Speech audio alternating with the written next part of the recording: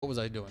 We were going to read this paper on Artificial Intelligence in Contemporary Philosophy, Heidegger, Johnson, Slime Mold, Journal of Philosophy by Masahiro Morioka. I apologize how I say your name and everyone else's name. And as always, please ask questions. If you want to keep asking me questions about other stuff, feel free to do so. The frame problem.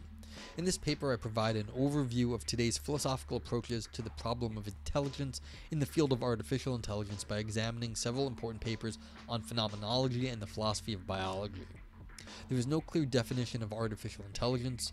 Margaret T. Bowden writes in her recent book, AI, Its Nature and Future, that artificial general intelligence could have general powers of reasoning and perception, plus language, creativity, and emotion.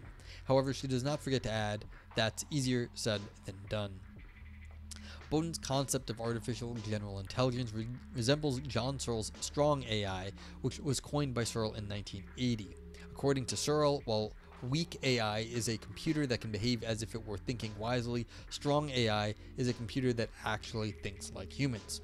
Searle writes, according to strong AI, the appropriately programmed computer really is a mind, in the sense that computers given the right programs can be literally said to understand and have other cognitive states. The theme of strong AI was frequently discussed in the late 20th century. However, it became clear that in order for a computer to be a strong AI, it must resolve various difficult problems. The most difficult philosophical problem was the frame problem. The frame problem is the problem that AI cannot autonomously distinguish important factors from unimportant ones when it tries to cope with something in a certain situation. I forgot this was called this. This is how do you tell what's important and what's not? And the funny thing is, we still can't do this as people, but we can do it sometimes. We don't always know what's important. And just like as we were saying, when engaging with social media, how do we know what is the right sort of content to do it? How do we know what's important factor from the unimportant ones? If we knew how to do this, like, we could make a lot of money. But like, that's what marketing studies are for. Okay, this problem arises, for example, when we let AI robots operate in the real world. The frame problem was proposed by John McCarthy and Patrick J. Hayes in 1969. This is considered a philosophical problem that cannot merely be reduced to a technical problem. Bowden writes in 2016 that claims that the notorious frame problem has been solved are highly misleading, which shows that even now many specialists think that the frame problem has not been solved. No, I don't think it's been solved. And the idea that we can get a program that can automatically distinguish like what the difficulty is. It's like saying, can we have self-driving cars? It's like, yeah, we can have self-driving cars, but are they guaranteed to know how to protect all human life? No, they're basically guaranteed to do what we have programmed to do them to do, or act given the training data that we have given them. They cannot figure out new things that are novel, that don't count, that are very different from their training data. They can understand novel situations, but they can't do something that really was not in their training data. Okay, although there is no consensus about the definition of the frame problem, we could say that this problem is centered around the question of how we can make an AI memorize the tacit knowledge that almost all human adults can have in a given context. If we trained AI on the internet, it would think boobs are the most important thing. And why is that a problem, Vipers? No, I mean, jokes aside, every time we've put like a chatbot, they put a chatbot out on the internet, it gets the 4chan treatment, which basically comes down to the thing that it's going to get the most engagement with is all the things that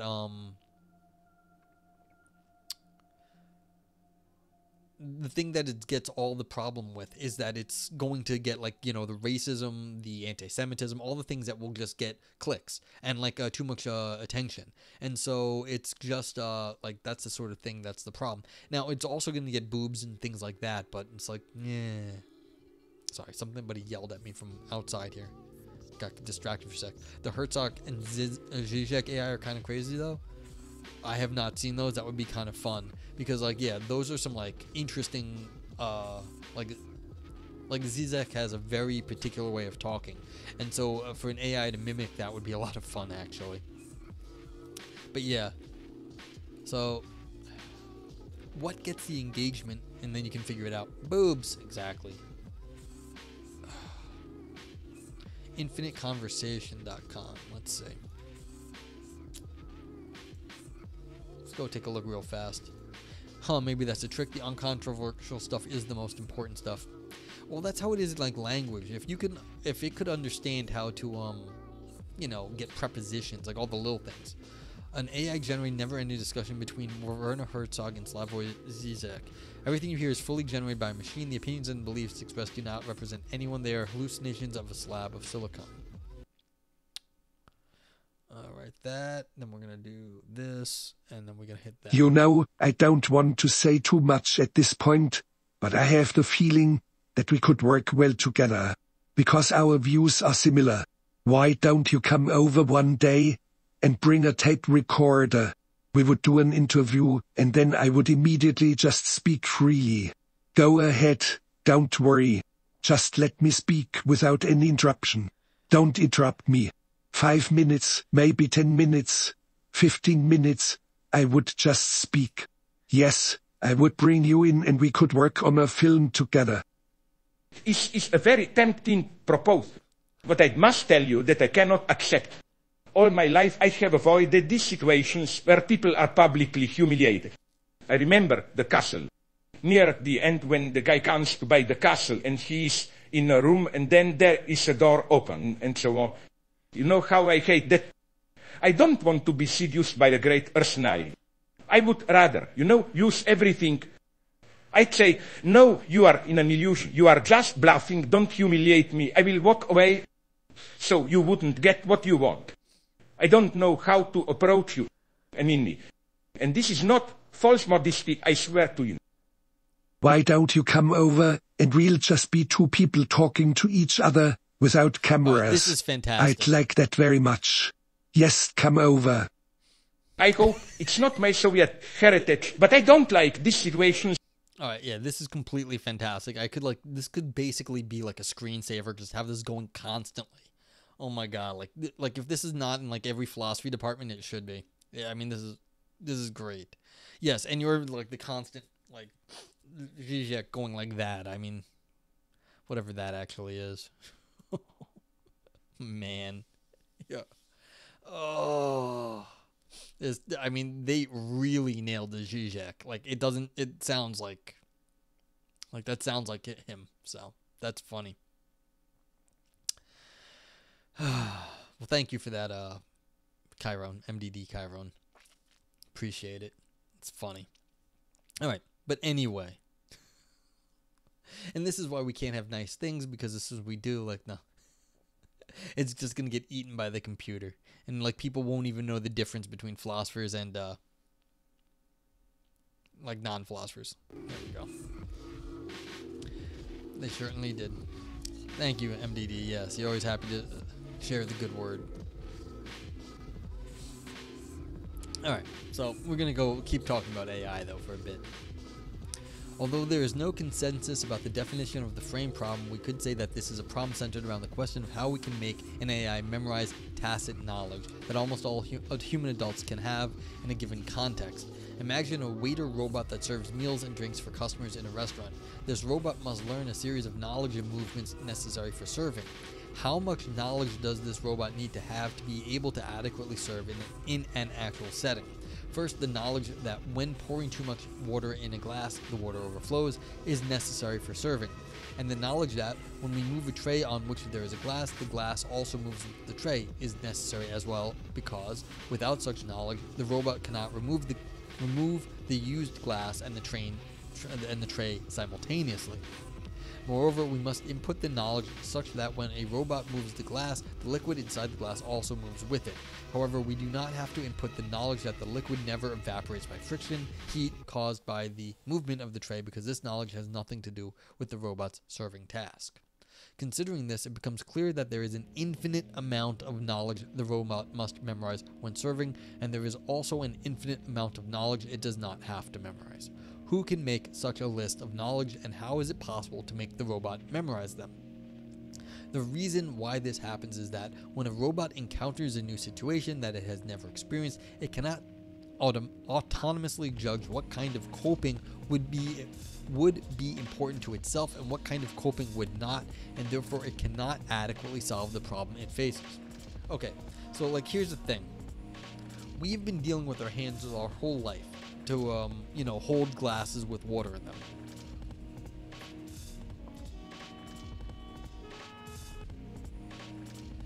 So we don't have to understand, we don't have to be told all the knowledge of hands and cups and water, because we've been doing that since we were, that actually is water vipers. We don't have to be explained what is. Actually, like I was saying before, my friend Jovi from my Minesweeper streaming days, she was doing a drunk math stream, and like, so people were redeeming drink, and she was drinking like, some weak wine or something, but like she was getting drunk and doing math, so it was funny. But anyway, like we don't have to understand what it is to like grasp a cup, but like that knowledge is not given to the robots, and they can't understand about splashing water. It's much harder. And so the idea that we can like list all of that stuff, it's like you can think about all the things you had to have to know to just reach over and grab a glass of water. You can't list all that stuff. It's more some sort of knowledge of how to do something than what is going on.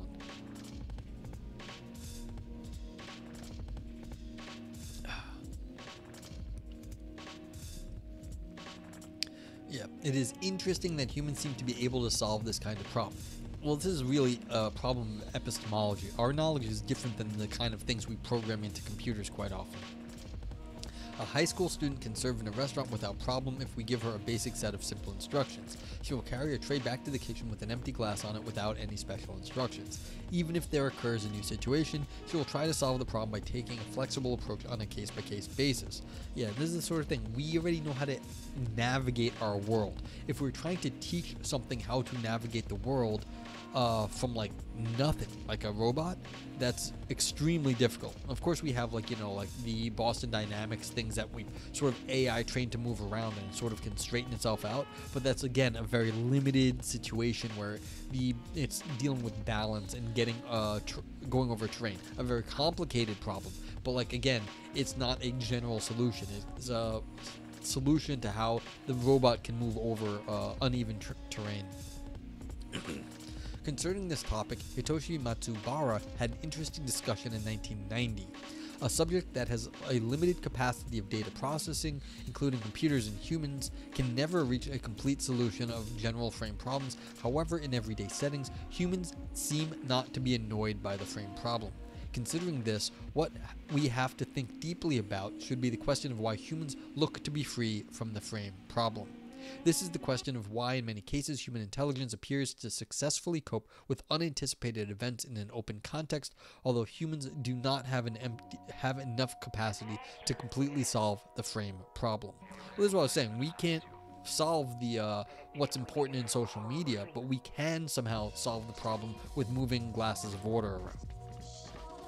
Author says, I believe that human intelligence has the following special characteristics as compared with machine intelligence. 1. When humans encounter unknown situations, they can make an adequate judgment using tacit knowledge and perform a certain action even if they do not have the complete list of knowledge necessary for performing it.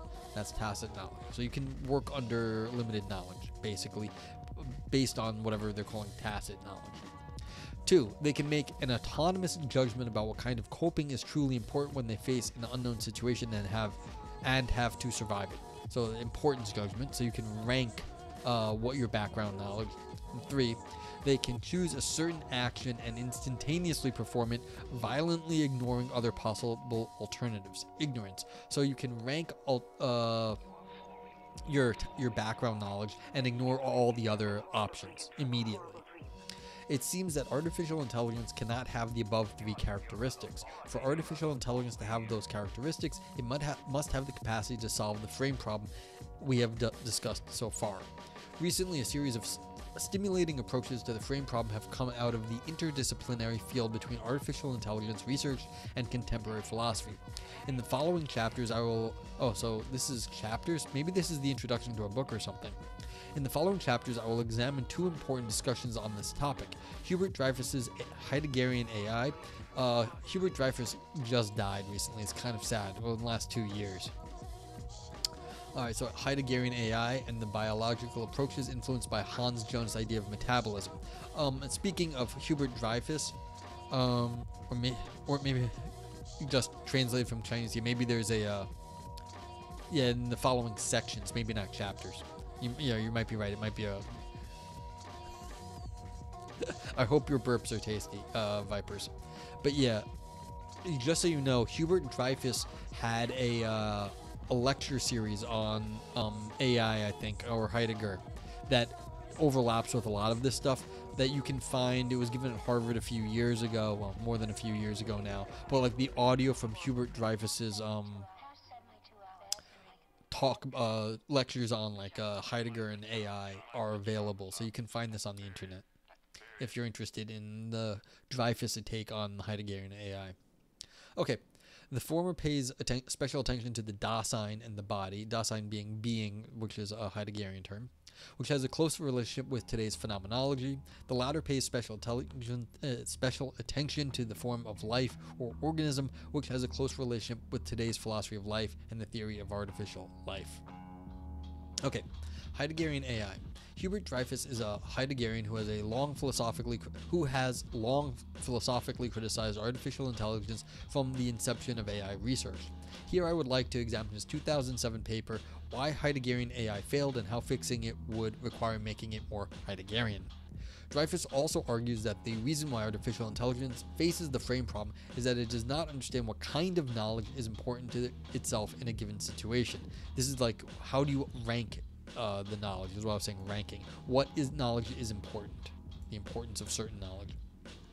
An event or an object has meaning only when it is placed in a concrete situation. However, the traditional AI research has presupposed the Cartesian model that our mind puts value on the world that is made up of meaningless objects and events. Dreyfus stresses that this kind of research will never make artificial intelligence human intelligence or solve the frame problem. He pays special attention to Martin Heidegger's distinction between Vorhandenheit, presence at hand, and Zuhandenheit, readiness to hand. In the book Sein und Zeit, that's being in time for all you Americans. For example, seen from the Cartesian perspective, a hammer in front of me appears as an objectified tool in the state of presence at hand. On the contrary, if that hammer appears as an already encountered intimate tool that is interwoven in the web of meaning, which is made up of the apparent and hidden relationship between the hammer and the person, me, who uses it, we can say that the hammer appears to me as an intimate tool in the state of readiness to hand. Alright, I know that was a bad sentence and it's hard, but you can think of it more like, alright, so we're talking about eating some Chinese food. You can say, alright, I don't think any of you guys are Chinese. I don't know how experienced you are with chopsticks. But like you can say, look, the chopsticks, if you are a native user or you've gotten so good with the chopsticks, you can just eat food with chopsticks without thinking about it. Same for people who grew up with using forks. That is the readiness to hand. You don't have to think about the use of chopsticks to eat food unless maybe you break your fork or you break your chopsticks. But from a Cartesian perspective, that's the presence at hand. Then you think about it, well, what is the chopstick or the fork? Well, chopsticks are just some sticks, and the fork is, it's pointy at one end and not so pointy at the other, but that doesn't tell you how it's used. The readiness to hand is being able to use it as an extension of your hand. Being present at hand is, well, you can see it there and you can understand the properties, but that doesn't actually give you an understanding of how it uses it. Okay, System 1 and System 2 thinking in terms you understand? Cool. I don't know where that's those terms are from, though. What's that? Is that a computer science and AI stuff? Okay. System 1 is fast, instinctive, and emotional. System 2 is slower, more deliberative, and more logical. Okay. That's getting there. This is different because, like I said, the concept of using a hammer without thinking of it is the instinctive bit. Okay, it's the Thinking Fast and Thinking Slow by psychologist Daniel Kahneman. Okay, this is going to go beyond anything Kahneman does. Kahneman is a psychologist, but like this is going to go into the how you actually understand objects in the world. The fast, instinctive, and emotional, this is going beyond instinctive. You can use chopsticks in an instinctive way, but it's going to be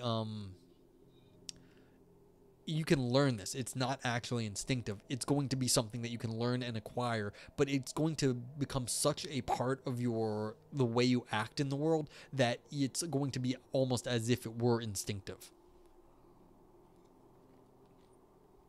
But yeah, it's not really an instinct. It's more of a habit that has become ingrained in the way you interact with the world. It's the old, if all you have is a hammer, everything looks like a nail. That's more like what it is. Okay, and that's the readiness to hand. The presence at hand is the objective stuff, and that's fair. Okay, the traditional artificial intelligence lacks the capacity to understand this kind of readiness to hand. While every person can understand when she exists in the world, she is always immersed in this kind of web of meaning, traditional AI could not understand it. Yeah, how do you explain to a computer your relationship with your tools, like your fork or your chopsticks? How do you explain that? Like, I had to learn how to use chopsticks later in life.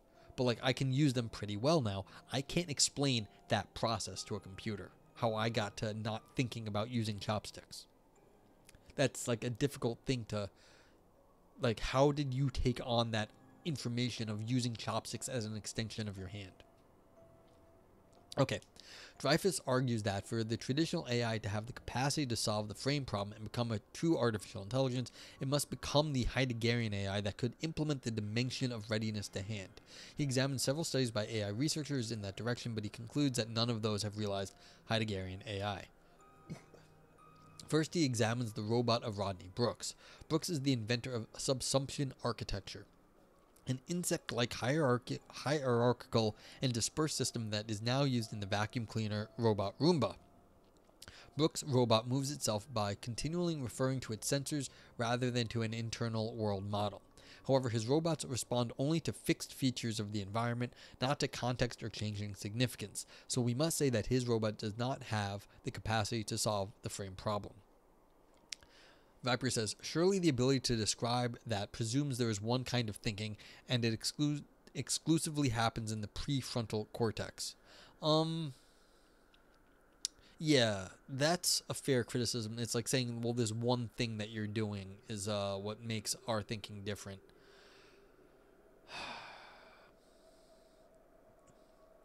Maybe. So here's the thing. I don't know about the brain science. Now, the metaphysics is going to get deep in terms of metaphysics. Heidegger is not a simple metaphysics, like it's not a simplistic metaphysics. Now, this is one feature of the metaphysics that Dreyfus is harping on. And so, will that actually be, like, if we could figure that out, like where it works in the brain, would that be sufficient? I don't know. But, like, yeah, this is definitely, like, a criticism that Dreyfus has raised. And I don't know if this, author is overly simplifying like the metaphysics. I don't know, he is overly simplifying the metaphysics. That's not a problem, but is that criticism, once you get past that one thing, is that going to be enough to really get at what it is to have our kind of intelligence? That's a different problem. But like, yeah, this is one criticism that Dreyfus raised, and maybe it would be sufficient, but if once it's overcome, that we would have it. So I don't know, but like, yeah, that's a good point. Okay, next, Dreyfus examines Phil Algray and David Chapman's program Pengy, which developed into Pengo, a video game which the avatar of a human player and penguin chases characters throw snowballs to each other on the screen. According to Algray, when they programmed this game, they referred to Heidegger's Seinunzeit and introduced the concept of deictic intentionality in the game. Deictic intentionality does not point to a particular object, but to a role that an object might play in a certain time-extended pattern of interaction between an agent and its environment. This game has come to be able to treat the object that the agent reacts to as a function. Okay, so the game individuals can treat things as functions that they find, but they are not pre-programmed to do so. Dreyfus is critical of Algray and Chapman's approach. For example, when I put my hand on the door knob to leave the room, I am not experiencing the door as a mere door. Deictic. Okay, deictic. Sorry. Thank you. You just want to write Dyke, didn't you? In such a situation, I am pushed toward the possibility of going outside through the room. Oh, no. going outside the room through this door, and the door solicits me to go outside through it. Agre and Chapman's artificial intelligence did not program this kind of experience in which the agent is solicited by affordance and activated by a given situation. Viper says deictic means relating to or denoting a word or expression whose meaning is dependent on the context in which it is used. Aha, thank you. I should know that, but there's only so many things I can know. Alright, this shows that they ended up with objectifying the functions they introduced and the importance of the situation for an agent. Dreyfus says that, in this sense, Agre and Chapman's artificial intelligence did not have the capacity to solve the frame problem. Yeah, because they gave it some ability to treat it in the right way, but it was a limited, they had limited options for what they could do with it in that case. So even though they may have interacted with it in the correct method, it was only limited to that one thing that they had preset. Lastly, Dreyfus talks about Michael Wheeler's theory. Wheeler writes in his 2005 book, Reconstructing the Cognitive World, that the embodied embedded cognitive science that has been applied to artificial intelligence research resembles Heidegger's philosophy. But Dreyfus criticizes him, saying that he also looks in the wrong place when considering the subject. Dreyfus's point is as follows. Although Wheeler insists that such embodied embedded artificial intelligence models are considered to be Heideggerian, it still remains inside the Cartesian model in which the events of in the outer world are represented onto the sensors of artificial intelligence, and the AI's problem of solving is performed based on this representation. However, this representation model itself is the problem. We cannot fully understand human intelligence by this Cartesian model. Alright, so this is basically saying, look, when you digitize the world in a certain way, that's Cartesian. You cannot be digitizing. And that's one of the big issues here. It's that even how your sensors are working is going to affect the interactions with the world. Dreyfus argues that Heidegger considers Dasein as being in the world, and there is no room for representations there, because that's what your sensors are doing. They are reducing it to a certain sort of, digitization, and that is going to be a representation. Dreyfus writes that being in the world is more basic than thinking and solving problems. It is not representational at all. Okay. Now you got to worry at that point that we have sensors. Our eyes and our hands are going to only have certain limited kinds of information. And so is that not a representation in itself?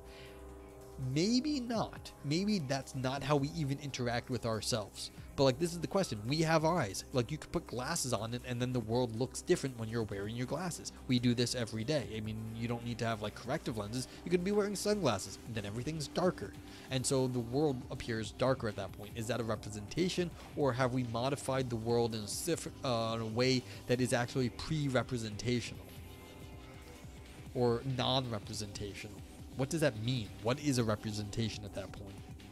But they're saying, look, anytime you're digitizing and presenting the digital world to the intelligence, then you have added a step that is going to be interfering with actually being in the world. You've added a digitization step. Okay, when a person tries to solve problems, the boundary between that person and her tools disappears. That's what I was trying to say, that there is no representation when I'm using a fork or chopsticks at this point. You're not thinking about it, you're just doing it. There is no intermediary step.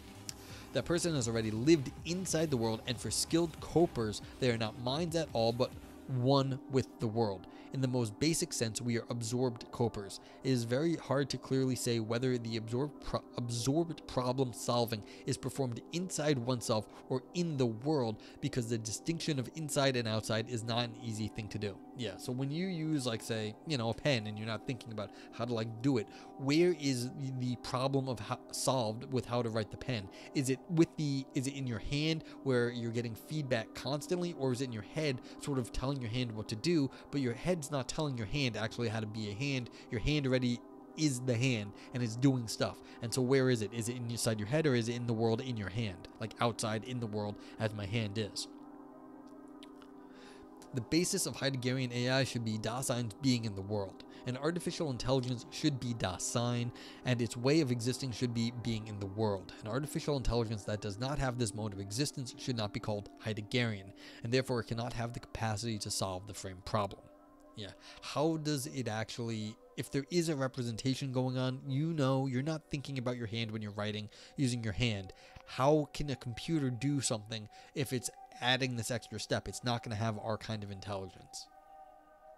Okay, in the case of humans, they can improve their skills of coping with important changes in the world by their embodied capacity of problem solving. Embodied means using your body, like in your hand. For example, when we are in a room, we usually ignore many changes therein, but if the temperature goes extremely high, the windows of the room solicit us to open them, and we react to that solicitation and open the windows. In this case, the problem solving is made by reacting to the affordance of the environment. Dreyfus writes about the reason why humans can solve the frame problem as follows. In general, given our experience in the world, whenever there is a change in the current context, we respond to it only if in the past it has turned out to be significant. And when we sense a significant change, we treat everything else as unchanged except what our familiarity with the world suggests might also have changed, and so needs to be checked out. Thus, a local version of the frame problem does not arise. In the case of humans, our familiarity with the world is always activated tacitly in our cognition, and what is important to us is automatically distinguished from what is not important to us. This function deters the frame problem from arising. Yeah, and this is saying basically we have a stock understanding of how things. We have a, a nominal state. We understand what the world is nominally, that computers do not have, or robots do not have. They have what we have given them, but they do not have like our instincts of a nominal world. And once something gets out of nominal, we are trying to, understand that one thing, but that allows us to order the importance of things in our world, what has gone wrong, what has gone away from the baseline. And so the way we interact with the world is like we interact with it like we interact with pens. We don't think about how to write anymore, and we do that all the time with the whole thing, but that's already assuming a lot of knowledge of how the world already is, and this is something we can't give a robot without giving it a whole human life. Okay, when we must change the context ourselves, the frame problem again emerges. When can we recognize the fact that the problem exists in the peripheral area come to the center of our problem-solving tasks? Dreyfus says, referring to Merleau-Ponty, that such recognition is caused by summons from the affordance. In essence, when something very important happens to us, we can recognize it by solicitations or summons made by the world we live in, and without accepting this kind of model, we can never solve the frame problem. You can think of something as grabbing your attention. The summons is something that changes your attention, and this is so when something grabs your attention, it does so because it has gone away from the nominal state. So when something grabs your attention, then it causes you to do something because your attention has been drawn to that thing. Like, so when it gets too hot, it grabs your attention that you're getting too hot, and then you look to undo that thing that grabbed your attention. You bring it down, you open the window, whatever. Dreyfus concludes that for artificial intelligence to acquire such capacity, we would have to include in our program a model of a body very much like ours, with our needs, desires, pleasures, pains, ways of moving, cultural background, etc. Yeah, you'd have to give it a full human being, which is the Heideggerian term. It would need to have a Dasein, which is a way of humans are being. Author says it seems that Dreyfus' Heideggerian AI should have a human-like body and live in that body from the inside. However, is it possible for current AI robots made up of silicon chips, metals, and plastic to satisfy such high requirements? In the next chapter, we examine biological approaches which are completely different from Heideggerian AI.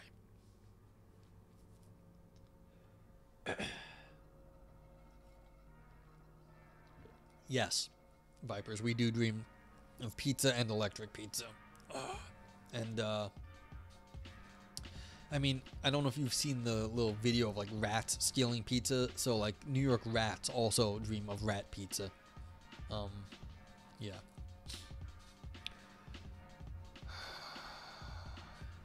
New Yorkers dream of rent not being so expensive. That's what we dream of. Artificial intelligence and metabolism. There is a group of researchers who think that for artificial intelligence to have the capacity to solve the frame problem, it should be a kind of organism or a life form before it can acquire a human-like body. When facing fatal difficulties, organisms try to survive by using every possible measure. Organisms have such innate capacities. Those researchers believe that these innate capacities that organisms have for survival must be the foundation needed for the resolution of the framed problem. Hans Jonas, who was once a disciple of Heidegger, stressed the importance of the concept of metabolism in the field of philosophy of biology, and this concept has made a huge influence on the above approaches. Jonas published the book The Phenomena of Life in 1966, and as a German edition, that German words in 73. Why are you keep crashing? I have to fix this. We'll do that, and let me try and fix it again for the fucking third or fourth time. This is my own fault. At this point, I should have fixed it.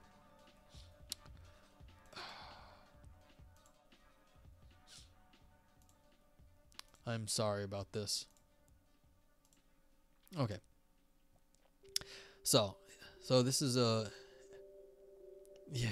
I like my, I think this is my fault. I changed something a week ago with my software, and I think it's causing problems. I really do like this software, though. It's called Sammy Solutions for its free Stream Deck software. So, it's very good.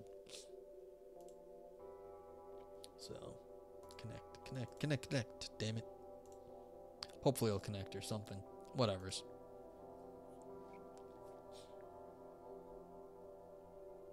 Yeah, we'll find out. Okay.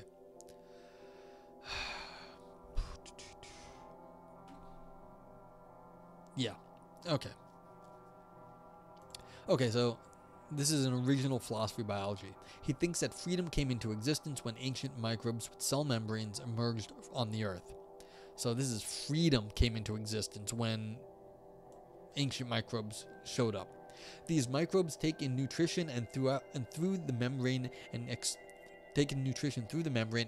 waste out through the membrane. By this kind of continuous intake and immersion of tiny particles through the membrane, the microbes can maintain their lives. As time passes, all the materials forming the cell are replaced. Nevertheless, the living cell maintains its identity on a different dimension. Jonas sees here the liberation of life from the dimension of matter. This liberation is, Jonas thinks, the freedom the form of life acquires. On the other hand, life is bound by the replacement process of the tiny particles through the membrane. If this replacement process stops, life is destined to disappear because it is by this replacement process that life can maintain itself. In this sense, life depends on matter. Jonas calls this kind of freedom dependent freedom or impoverished freedom. Life's survival is always threatened by this potential risk. Life is destined to survive by performing the continuous replacement of its contents. If life neglects efforts to replace materials, it will face its own death. Life is essentially fragile because without continuous efforts to survive, it will soon perish. When Jonas was thinking about the above idea, he was not imagining artificial intelligence. His thoughts on life and freedom were discussed only within a small circle of philosophers of biology at that time. However, after his death in 1993, Jonas' philosophy soon began to be discussed outside the field of biology. One of the philosophers who shed a strong light on Jonas was Francisco J. Varela, who advocated the concepts of autopoiesis in the field of biology and activism in the field of phenomenology and artificial intelligence. In the seminal paper Life After Kant, written by Andreas Weber and Varela, published in 2002, Varela's posthumous publication, for some reason this got brought up recently in Roulette. I forget why, but this was referenced recently. They try to connect Varela's autopoiesis with Jonas' metabolism. They write that autopoiesis is the necessary empirical grounds for Jonas' theory of value, and that these two ideas, autopoiesis and metabolism, are not only contemporaneous but fully complementary. Both seek a hermeneutics of the living, that is, to understand from the inside the purpose and sense of the living. In both theories, the key term were the membrane of a cell and its metabolism. Jonas and Varela tried to think that a single cell that has a membrane contains intrinsic teleology, and this cellular organism has a basic purpose in the maintenance of its own identity and affirmation of life. Varela's attention on Jonas' philosophy of biology, especially his emphasis on metabolism, made a huge impact on some of the researchers of artificial intelligence. Tom Froese and Tom Zimke Tom Zimke's paper, Inactive Artificial Intelligence, Investigating the Systemic Organization of Life and Mind, published in 2008, is an endeavor to develop Jonas' idea of metabolism in the field of artificial intelligence. Froese and Zimke interpret the frame problem as follows. It is the problem of how is it possible to design an artificial system in such a manner that relevant features of the world actually show up as significant from the perspective of that system itself, rather than only in the perspective of the human designer or observer. They refer to Dreyfus's paper and stress that the frame problem has not been resolved, and they go on to say that contributions from phenomenology and theoretical biology are necessary for the solution of this problem. Yeah, it's like, how do you actually decide what's important? That's the question from above. Like, features of the world show up as significant from the perspective of that system. It's like, how do you judge what's important in the world? Very hard thing to answer.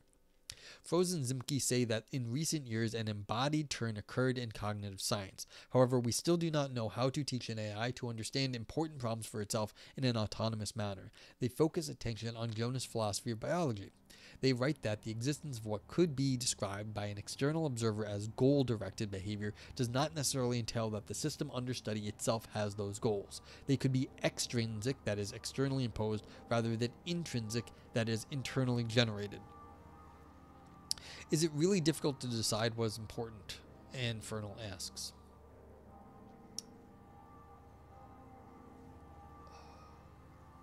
Yes. Sometimes no. Most of the time, when it comes to people, we have some very good ideas about what's important for our lives and why. Like, if you're thirsty, you need to drink, and you know that's important. A computer does not have that inherent thirst, and that's what they're saying right here. We can tell it that it needs power, but like if the computer runs low on power, it can't tell you that it's running low on electricity. Like, if, you know, it can just, like, you know, you'll notice that things start breaking, but it doesn't understand that it's running low on electricity. This way we might feel that we're hungry. So is it hard for us to know certain things are important? No. But is it hard in the grand scheme of things? You know, you get people having existential crisis. They don't know what's important in their life. They don't know what to do with themselves. They get midlife crises. And so it can be very difficult in like the wider world, but like in our own small little lives, not really. But like if you start asking bigger questions, yes. And so the problem is, to tell a computer what's important, generally what they're saying right here is that we're putting our important goals on it, but for it to actually have internally generated, as they say right here, then yeah, it's really hard because the computer has no method for generating that itself. The computer doesn't understand that there's electricity going into it that runs it like we understand about food and water and air going into us. And so it doesn't have that sort of reaction to, you know, choking or being hungry. Like, it doesn't understand what that is. And so how would you give a computer the understanding of choking or being hungry? It's harder. Okay. If an AI robot has its own goals, they should be generated from inside the robot spontaneously, like being hungry is generated spontaneously. But how does that happen? How can you make a robot hungry? They argue that the question we should ask would be what kind of body the robot must have for it to accomplish such a task. Viper's Gratitude says, when I was a teenager, I read A Brief History of Time. It blew young Viper's mind. This analysis of the nature of the universe seemed like the most important thing I'd ever read, but I learned after some squirming that sometimes it is more important to pee. Yeah. But how do you teach a robot to pee? Like, that sometimes it is more important. So, like, we understand this because we, in some sense, will die if we don't pee.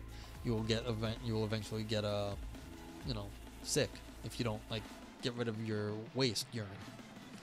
But like, this is like, we're getting down to like basic biological functions. I mean, the metabolism here is what they're talking about.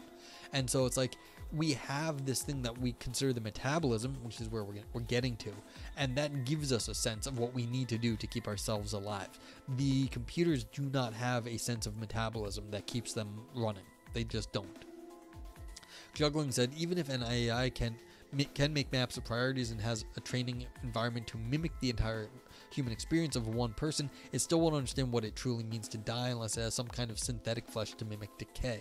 The ending of the movie Bicentennial Man ends on the note that dying is part of the experience. And well, that's exactly a Heideggerian point actually there, that it is the interaction with the world, with the body, that you can lose part of your body, like you can lose your body in death.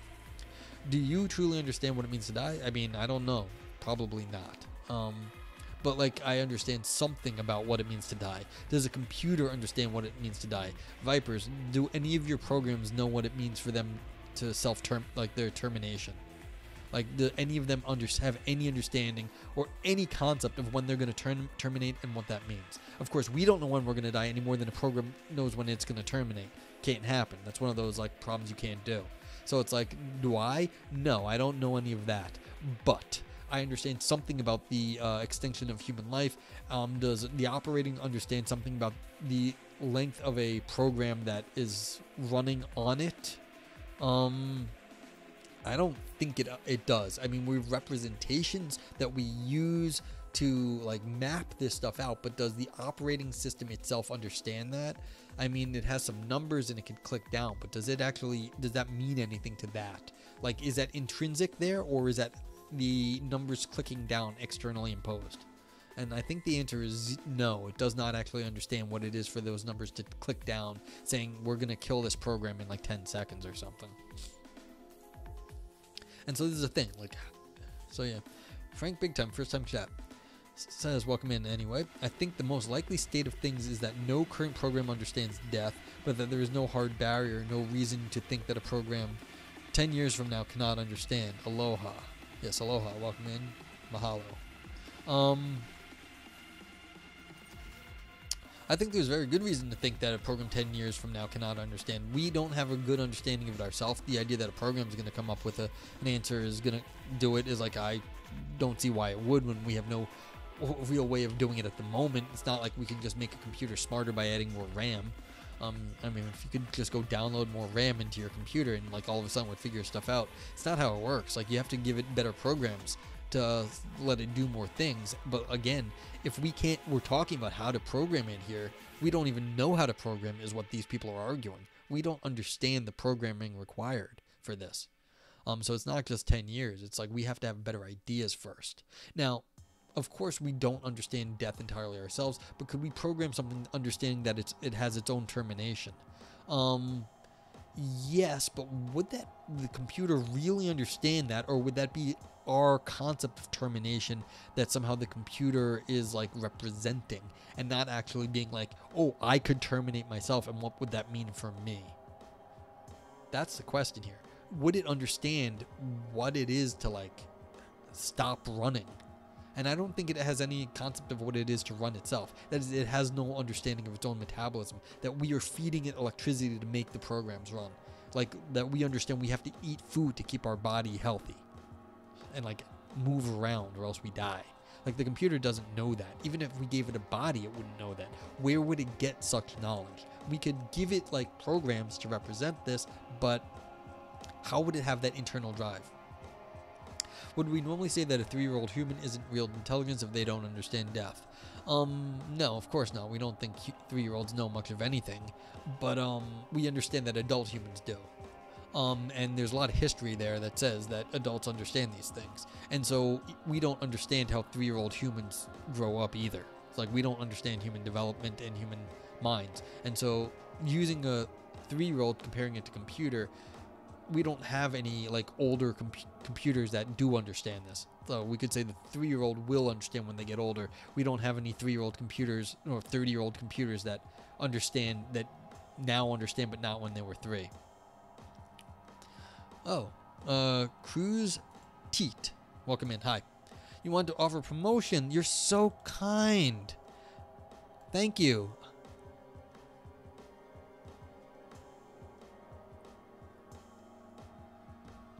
I do like these more polite bots, though, as opposed to just like buy views.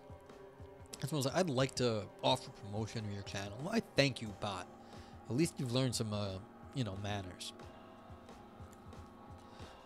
Yeah. So back to what Frank says. Yeah, Viper. Thank you for actually taking your job seriously, Vipers. You can right-click on the name, and you can click on the name, and it will pop up some options, very conveniently.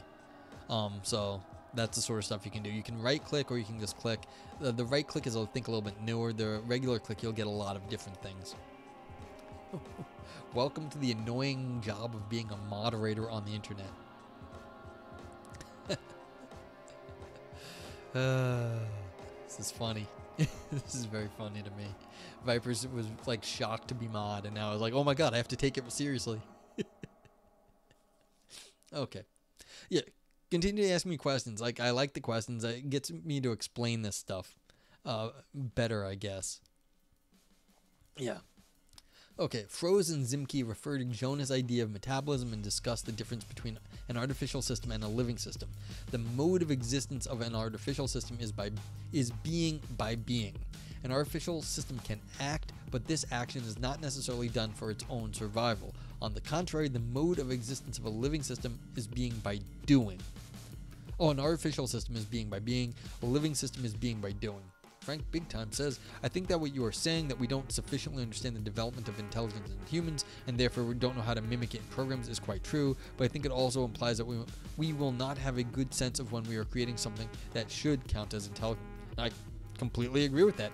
I don't think we actually know at the moment what it would entail. Now, that's not to say we don't know a lot of wrong directions, because we have a lot of negative results. So we do have an idea of when we're messing things up. So that's fair, that we don't have a sense that we are creating something that should, but we also know when it's not working, so we have negative stuff. So we know when we're going wrong, we may not know when we're going right. I think that's probably true. We need better theories at the moment to actually know how to do it right. A living system must engage in certain self-constituting operations, that is, the continuous replacement of tiny materials through the membrane of the cell. If a living system stops the replacement actions, it will die. It disappears from the world. Doing or acting is necessary for a living system, but not so for an artificial system. This is the crucial difference between an artificial system and a living system, and this is exactly what Jonas wanted to stress by the words dependent freedom. Jonas was discussing this topic against the backdrop of cybernetics and the general systems theory of the 1960s. Froze and Zimke revived Jonas' idea in the age of artificial intelligence in the 21st century. Yeah. It is very difficult to make a metabolizing artificial intelligence, but they argue that the fundamental reason why AI cannot solve the frame problem lies in the fact that AI does not have the biological way of being by doing. Alright, so just so everyone can point out, this is all metaphysics-y here. When you're talking about ways of being, this is a term of metaphysics, is what Heidegger was going on. How are we being the way we are in the world? And so this is a concept that we don't have in sort of like, it's just only a metaphysical term. And so this is basically saying, look, we don't have we don't have a way of having this metaphysics in artificial intelligence at the moment. It's a metaphysics beyond our capacity for programming. For example, even if we switch off an artificial intelligence and after that we switch it on, it will continue to operate without any special problems. However, if it is a life form, once it dies, it will never live again. This sense of urgency that when it dies everything is over characterizes the life form's way of being. They argue that here lies the door to the solution of the frame problem. Alright, this is saying, look, you have to have a knowledge of death that, well, you don't have this just ongoing algorithm. You just can't keep going once there is an actual end. And this is giving you a sense of urgency to life, that you have to keep doing these replacement things. This is also like from Heidegger. Yeah. You have time horizons on objects. So our life has a horizon that gives it a horizon, an end in sight, that you eventually get to your demise. Okay, they say that we should pay attention to the fact that a life form actively generates and sustains the systemic identity under precarious conditions. They call this mode of being constitutive autonomy, following Varela's naming. They say that constitutive autonomous systems bring forth their own identity and domain of interactions, and thereby constitute their own problems to be solved according to their particular affordances for action. They make a theoretical analysis of artificial intelligence with constitutive autonomy and try to find a possible combination between artificial intelligence and artificial life. So here's the thing, like if you're giving like artificial life one of these things, then you can then maybe track back once you have one of these artificial lives what it is to be artificially intelligent in this artificial life. So there's a different strategy. You make like fake cells or artificial cells that have like this sort of like characteristic of life, and then see what those cells know. Okay, first they point out the possibility of a microbe-robot symbiosis. For example, if we can reflect the state of microbes that is incorporated into a robot onto the robot's controller, the autonomous movement of the microbes could be inscribed onto the intelligence of the robot on a real-time basis. So yeah, if you had some sort of like game of life going on with little bots, then that could be doing something intelligent in a robot's brain. Like this could be done. They also argue that by incorporating the principle of tessellation automaton into a robot, we might use their characteristic that although the production principle is not intelligent, the outcome looks intelligent when observed from the outside. They stress that such a system has not been created by anyone and that in order to develop a better theory of the biological roots of intentional agency, we first need to gain a better understanding of bacterium-level intelligence. Only by returning to the beginnings of life itself do we stand any chance of establishing a properly grounded theory of intentional agency and cognition. Vipers says, I disagree with the idea that that a concept of ending is required to solve the frame problem. It's a poetic idea, but it doesn't make sense. Like you don't see despondent 3-year-olds because they have no knowledge of death. No, I completely agree. I don't think that's right. But I think they were wrong up here when they said this stuff about needing it.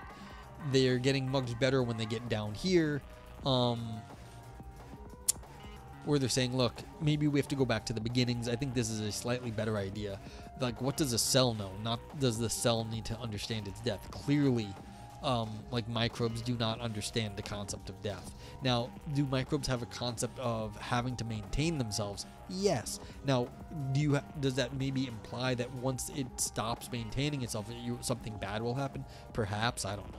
But like I agree with you that this is a bit over the top. Like a lot of people freak out once they realize they're gonna die. But like they were getting along just fine before that.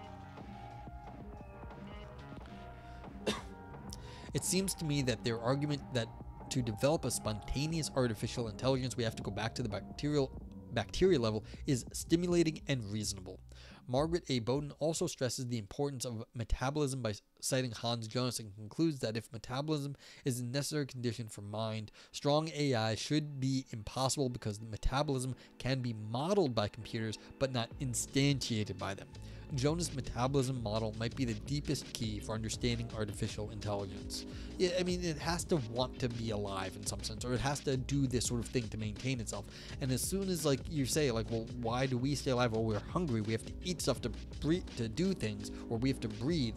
Computers are not doing this. They have no reaction to being hungry. We can only program in a sort of representation of hunger and then them act on that. But that gets to the representation problems we talked about earlier in the paper, that this is not how we exist in the world. Alright, so slime mold and biocomputer. So I guess this is where we're going with the paper thinks, alright, so what we're going to do is we're going to start making a computer that has biological components that have this drive to keep the computer alive. Okay, the endeavor to investigate intelligence by going back to the bacteria level has already begun. Alright, I want to be clear. I don't think we have to go to bacteria to get intelligence, but it's an interesting way to go about the problem. Alright, continuing. Among them, the slime mold computer, which has been studied by Toshiyuki Nakagaki and Ryo Kobayashi, is particularly worth mentioning.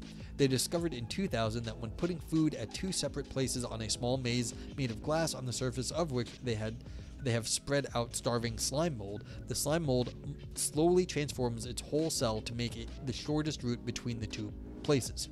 The slime mold limbs that are on a dead-end root start to retreat from it, join the main root that is connected with the food, and help thicken the cross-sections of the main root made by the slime mold. In this way, slime mold makes a kind of calculation by itself, discovers the shortest route between two places, and modifies its body to the most efficient shape for that route. This action performed by starving slime mold eloquently shows the fundamental mode that life forms seek to maintain their existence in a precarious situation.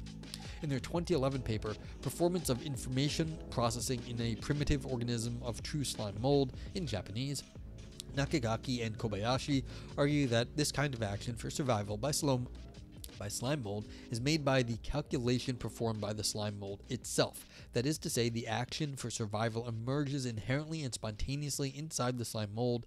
Calculations searching for the most adequate solution are performed, and the slime mold transforms itself in accordance with the solution. This can be called a biological calculator, and I presume that the frame problem might be solved in the slime mold case.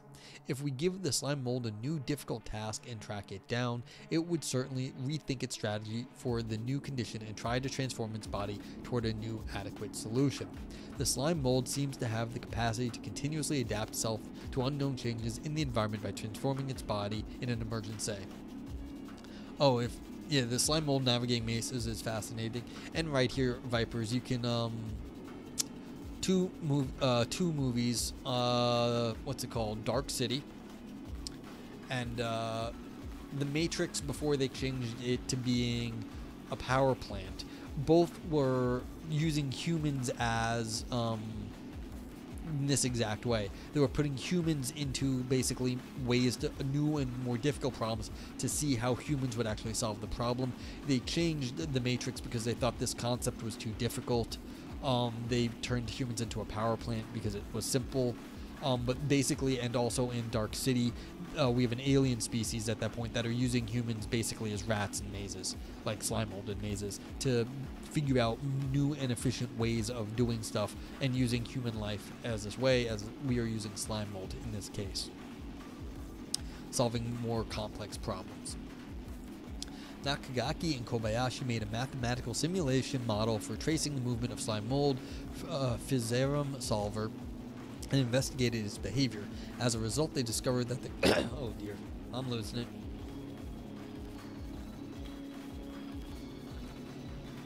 As a result, they discovered that the calculation the slime mold makes is not inaccurate and perfect, but rough and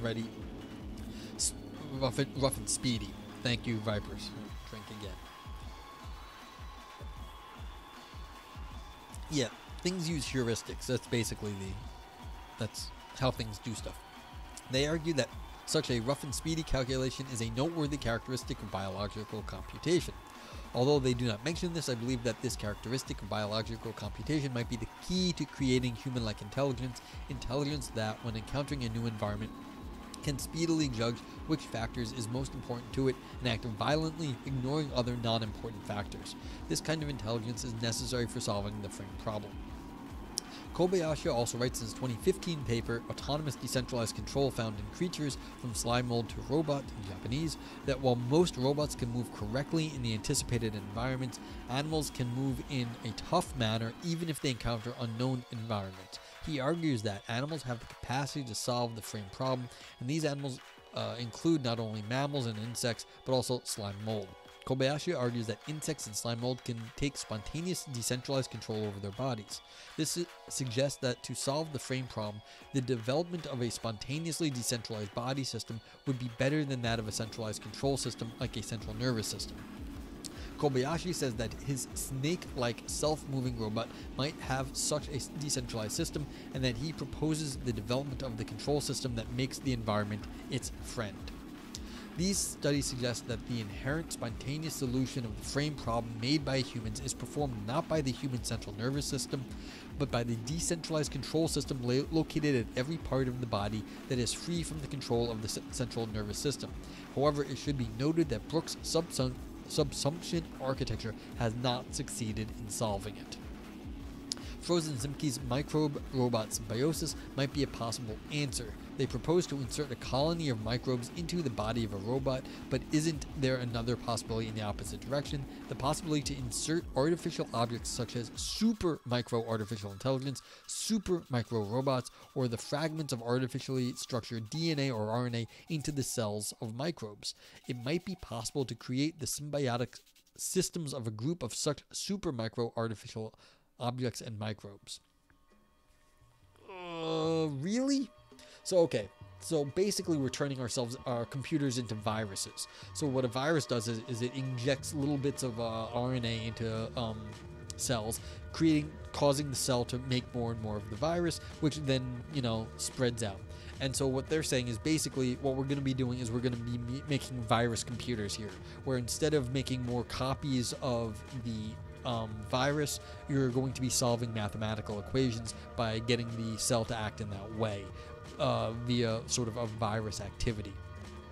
Now, there's actually argument that viruses aren't alive, they're just sort of self-replicating machines, not really alive. It's just, they just replicate, they're replicating proteins. They don't actually have life, but okay. I'm a little dubious about this, but like this is basically what they're saying. They're saying turning viruses into computers. Why would anyone want to bring a Skynet into the world like this? Well, this is where we're going on this stuff. If you're gonna make a Skynet, like if you're gonna make some sort of singularity, would you have to start at the basic level, like from like ground up, where the computers exist even at the DNA level? So like DNA is some sort of stuff. Scary stuff, Ann says. Yeah, I'm rather dubious. I don't think this is going to work. So it's no different from any other stuff we've been doing that hasn't worked yet, in my opinion. But like building it into like mold and stuff and having it do like sort of like semi-intelligent computer stuff, well, yeah, Skynet is scary. It's like, I don't really like, I'm not sure this will actually work.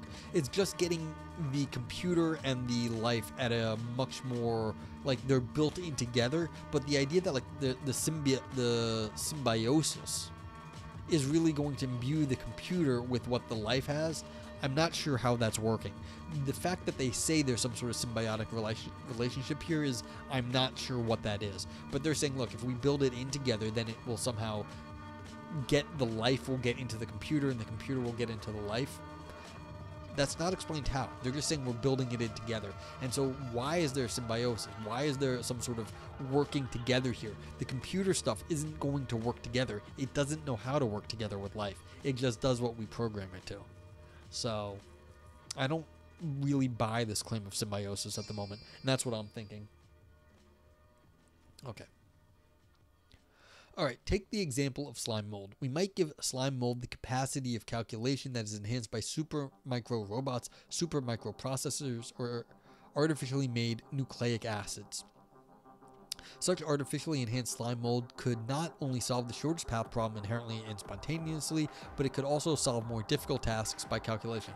See, it doesn't say how this happens right here. I mean, yes, Skynet, like, reality is scary, but, like, the idea that, like, it could also do this other stuff, how would it understand what the calculation is doing? The slime mold does not understand math. You can't, like, build in a computer into slime mold and have it understand, like, what 3 times 2 is. Like, it does not understand the number 6. It just doesn't. Okay. In such a case, we could suppose that this slime mold must have the capacity to discover the problem that is important for its own survival and to solve that problem by spontaneous calculation.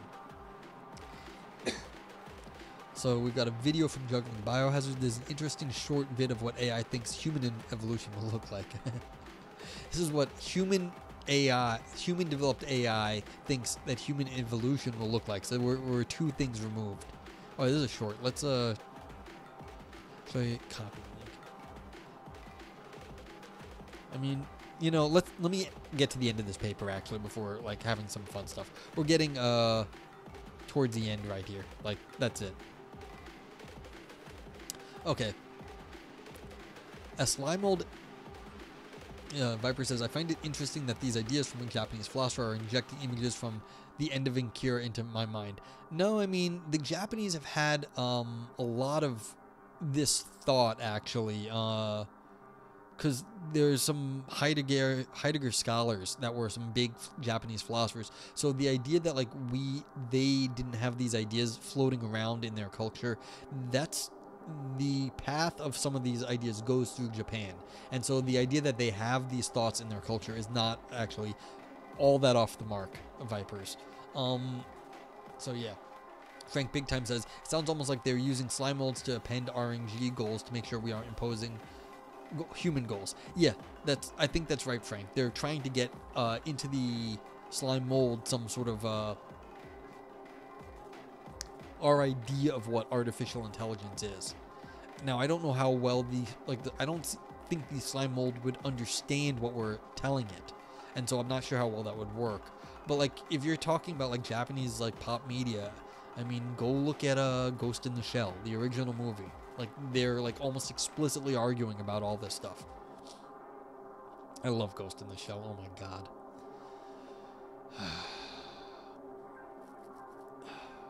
Okay, where was it? A slime mold as an organism is considered to have the capacity to solve the frame problem. Slime mold with the capacity of calculation that is artificially enhanced should also have the capacity to solve the frame problem.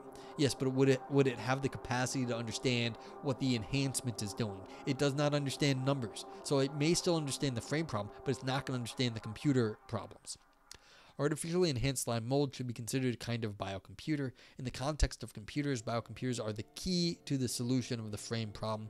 This is the provisional conclusion of this paper. Okay, so this is what they're coming out and saying. Look, if we can enhance living things to solve our problems, like rats in a psych maze, but we can enhance, like slime mold to do more complex problems or problems that rats in like a little maze can't do, then maybe we will start to make a more capable computer.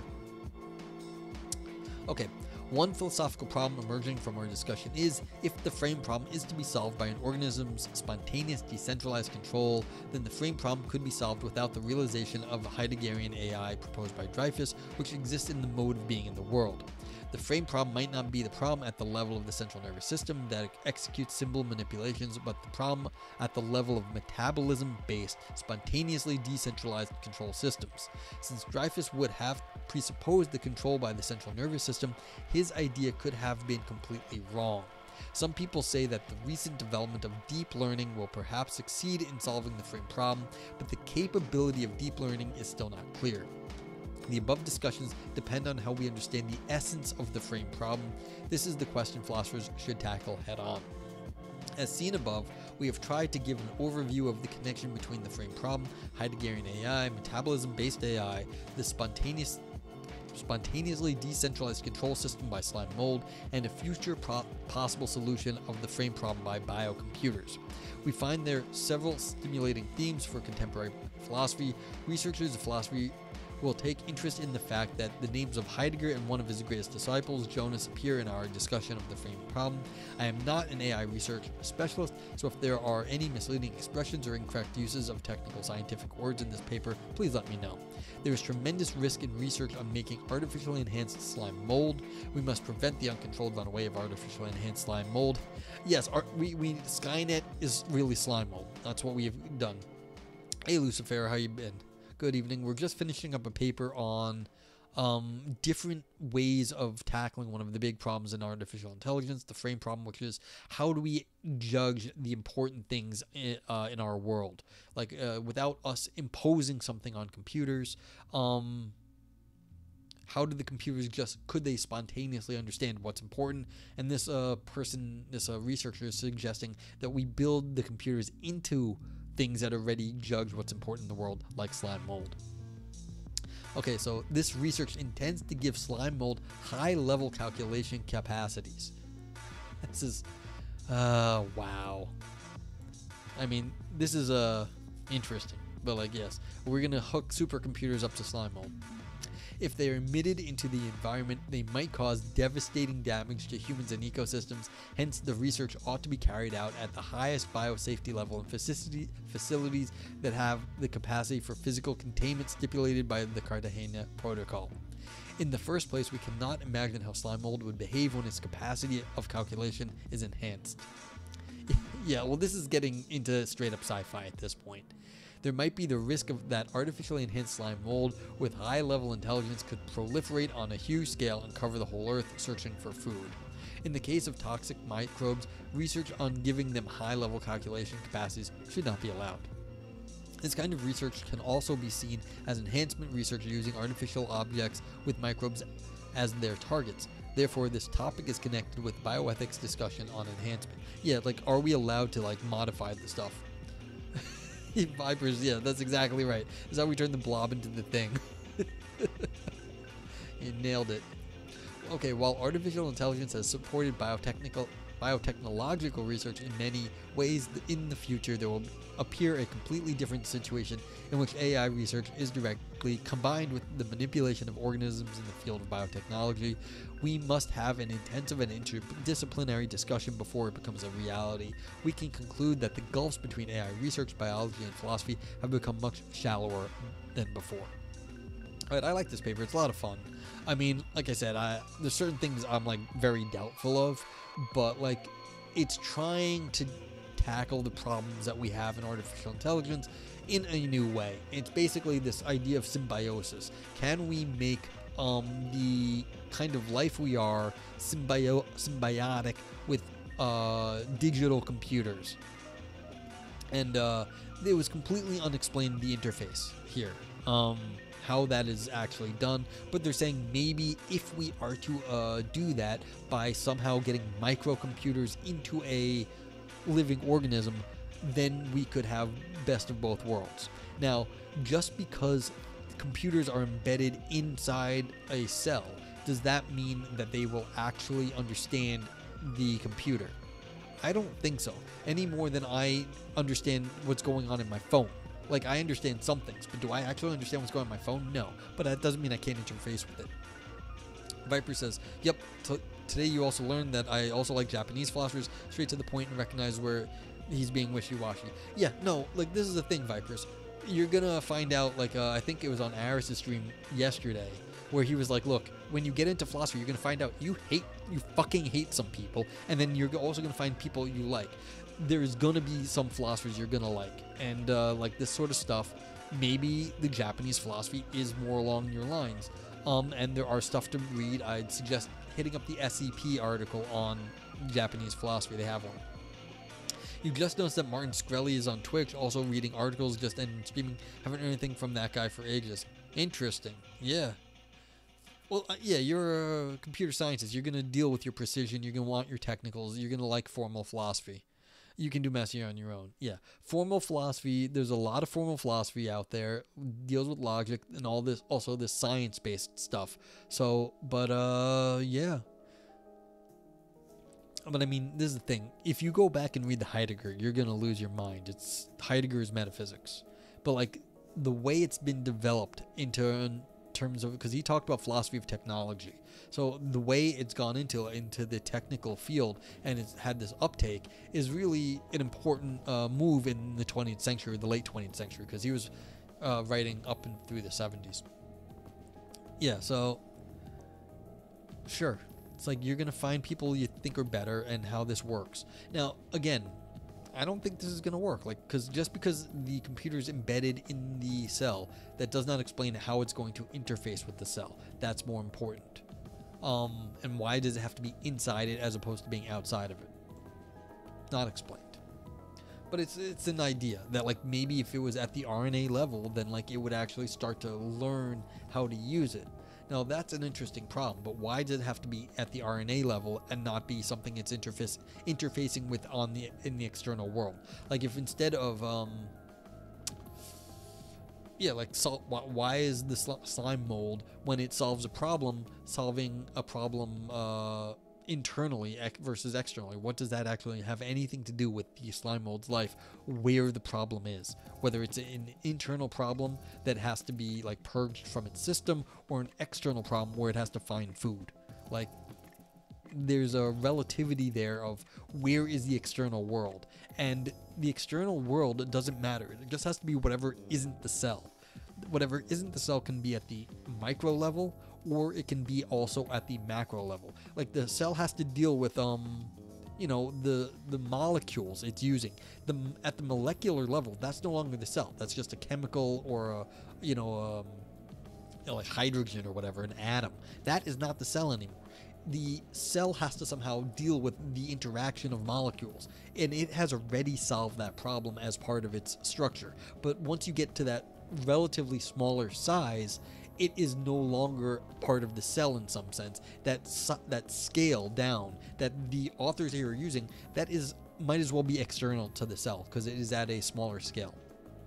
Like the internals of an atom have nothing to do with the cell, but if they did, like the cell would have to be able to maintain the structure of what it's using, of its cellular whatever, like the pieces inside of it, the mitochondria or whatever, the DNA or the RNA.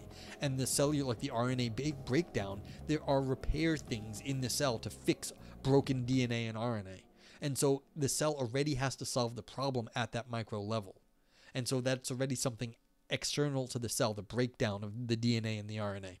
So you have to think about this stuff in a kind of a bit more sophisticated way. It's just because it's outside the cell doesn't mean it's separate from the cell's life.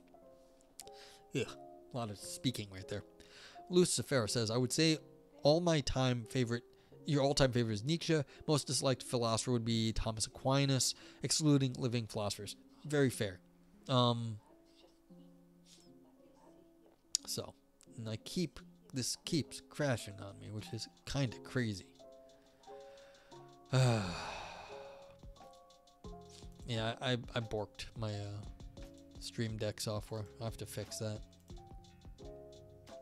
Viper says, going back to the Akira thing, it made me think of a phrase that has nothing to do with this discussion, but is too good not to mention. Nuclear technology creates superheroes in America, but monsters in Japan. Yeah, I mean, that has to do with our history with the technology, culture. But, yeah, absolutely. But this is the thing, like, this is a kind of technology that we're afraid of here. I mean, the Japanese have, Godzilla. And Godzilla is very, like, I think Godzilla is sometimes friendly, but a lot of these things are ambivalent to the people. So it's not, like, you have to be careful about this sort of thing. What am I doing? Oh, I have the desktop audio. Oh man, is this doubling my stuff? Shoot. My apologies if you were getting echoes on the music. So yeah.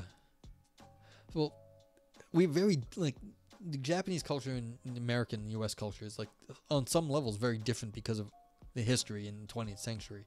But, like, and also the philosophical thread that went through the history here, like I said, they had a strand of Heideggerian philosophy. People went and studied with Heidegger, some important philosophers, and then went back to Japan and brought some of these ideas there. And so in some sense, they have a different take on a lot of the technology than, we have in the West, because Heidegger, his name is mud in recent years because of his Nazi sympathies and just being a Nazi in general. But, like, they took things differently. But then they have their own problems because, of course, the Germans and the Japanese were on the wrong side of World War II. And so they had their own nationalism, their own problems. And so some of these philosophies are actually coming back into vogue because we're finally separating out some of the social problems of the 20th century from the philosophical ideas that some of these people had. Yeah. There's actually going to be a class on Japanese philosophy at the Grad Center taught by Graham Priest next semester, where he's going to be going into some of these things. I don't think I'm going to go to that class, but I mention it because I mentioned Graham Priest before to Vipers, I believe. Yeah. So. Okay, any more things? I'm starting to lose my voice, unfortunately, and I hate to run when there's people here having a discussion, but my voice